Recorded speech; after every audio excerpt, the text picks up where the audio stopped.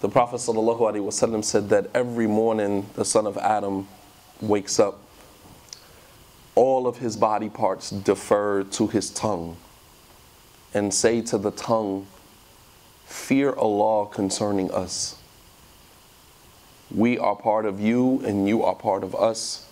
If you are upright and steadfast, we will be upright and steadfast. And if you are crooked, then we will be crooked. The tongue, by far, is one of the most dangerous of the body parts, simply because it is the thing that lands most people in the hellfire. سئل النبي صلى الله عليه وسلم ما أكثر ما يدخل الناس الجنة قال تقوى الله وحسن خلق قالوا وما أكثر ما يدخل الناس النار قال الفم والفرج. The Prophet ﷺ was asked, what is the thing that lands most people in paradise? What is the thing that causes most people to enter into paradise? He said, the fear of Allah and husnul khuluq, and good character. And then they asked him, well, what is the thing that lands most people into the hellfire? He said, your tongue and your private part. Your tongue and your private part. Lands most people will be in the hellfire for one of those two reasons, either lack of control over their tongue or lack of control over their body parts. Not only that, but the tongue is directly connected to the heart. And the heart in Islam is the seat of faith. It is the seat of your Iman. And it's no coincidence that the heart and the tongue are connected. There's an old saying that people from down south, they say, don't wear your feelings on your sleeve. Meaning, don't allow what you feel in your heart to come off of your tongue. Because your tongue and your heart are directly connected. Not only in the manner of speaking what you feel, which is not always a good thing, but also because the tongue is connected to the heart, in that the Iman, your faith in Allah subhanahu wa ta'ala, will not be correct until you learn how to correct your tongue. The Prophet sallallahu alaihi wasallam, he said, as it was mentioned in the authentic hadith, لا يستقيم إيمان عبد حتى يستقيم قلبه ولا يستقيم قلبه حتى يستقيم لسانه. That the Iman, the faith of the servant, will not be steadfast, will not be strong until his heart is strong. And his heart will not be strong and steadfast until his tongue is strong and steadfast. You see the connection, how the tongue and the heart is connected. Abdullah ibn Mas'ud radiyallahu ta'ala anhu, he said, ما شيء أحوج إلى طول السجن من لساني. Abdullah ibn Mas'ud radiyallahu ta'ala anhu, he said, there's nothing that deserves to be put in prison for a long period of time more than my tongue. There's nothing that deserves a longer stint in prison than my tongue, because it always gets me in trouble. How many of us, we say things and then afterwards we beat ourselves up because we're constantly allowing our tongue to control our lives? And the Prophet ﷺ mentioned in another hadith, "Man yadman li ma bayna lihiyayhi wa ma bayna rijlay, adman lahu al-jannah." Whoever can guarantee me control over what is between his two lips and what is between his two legs, I can guarantee him paradise. If you can guarantee me control over what is between your two lips, meaning your tongue, and guarantee me control over what is between your legs, meaning your private part, then I can guarantee you paradise. Because that is the thing that lands most people in the hellfire, are the tongue and the private part. So if you can guarantee me control over these things, then I can guarantee you paradise. Abu Darda radiyallahu ta'ala anhu, he said, أنصف أذنيك من فيك فإنما جعلت لك أذنان وفم واحد لتسمع أكثر مما تتكلم. Abu Darda radiyallahu ta'ala anhu, one of the companions of the Prophet sallallahu alaihi wasallam, he said, be fair with respect to your lip, with respect to your tongue and your two ears. Be fair with respect to your tongue and your two ears. He said, because you have been given two ears and one tongue so that you can listen more than you speak. If you have two ears and one tongue, be fair. Meaning, give your ears the rights that they deserve as you have two of them, and give your tongue the rights that it deserves, in that you only have one of them.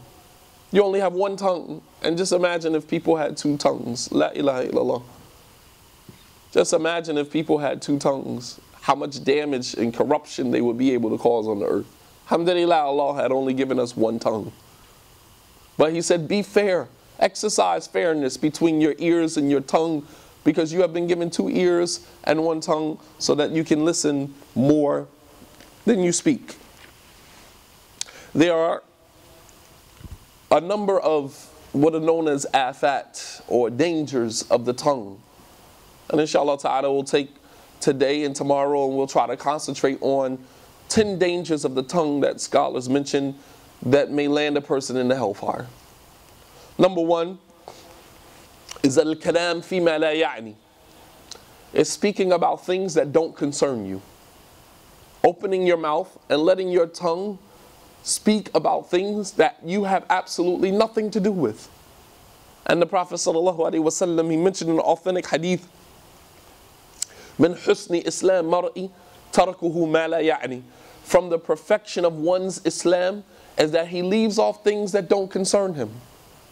And today, subhanAllah, think about how many things we put ourselves in that have absolutely nothing to do with us.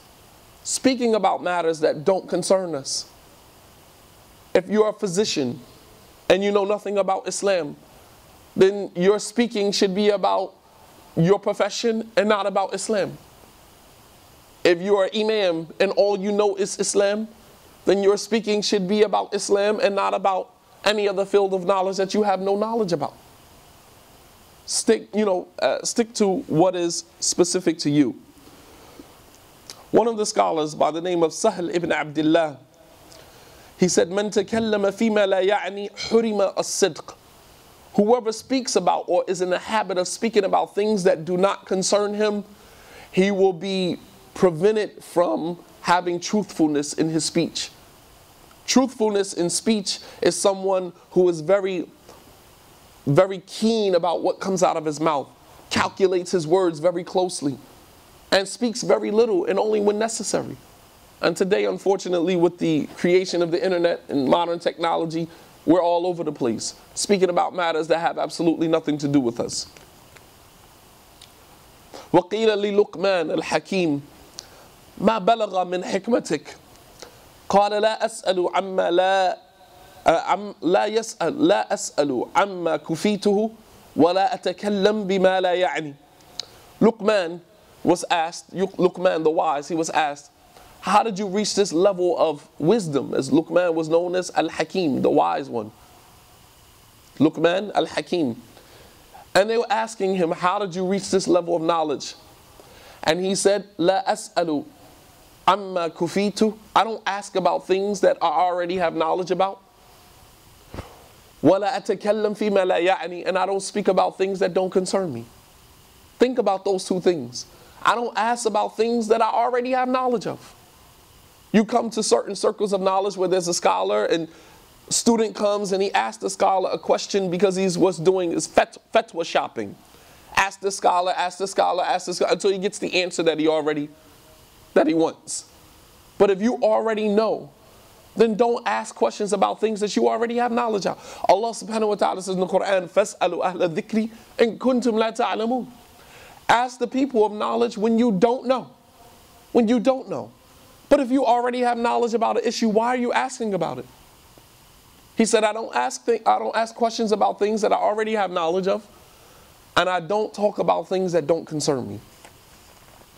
وقال حسن البصري رحمه الله تعالى من علامات إعراض الله سبحانه وتعالى عن العبد أن يجعل شغله فيما لا يعني خذلانا من الله جل وعلا. Hasan al-Basri رحمه الله تعالى, he said one of the signs that Allah has abandoned you is that He allows you to busy yourself with things that don't concern you, that have absolutely no benefit or no bearing on your relationship between you and Him.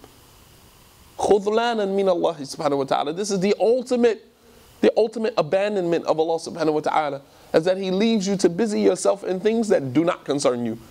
Think about people who go and write articles, who go and do speeches about issues that have absolutely nothing to do with them, when you could have taken that time to build a better relationship between you and Allah subhanahu wa ta'ala. So this is just some of the dangers of the tongue, and this is the first one, and that is speaking about matters that don't concern you. And we'll continue tomorrow, inshallah ta'ala. Wa sallallahu ala nabiyyina Muhammad wa ala alihi wa sahbihi wa sallam tasliman kathira. Wa akhiru da'wana an alhamdulillahi rabbil alameen. Wassalamu alaikum wa rahmatullahi wa barakatuh.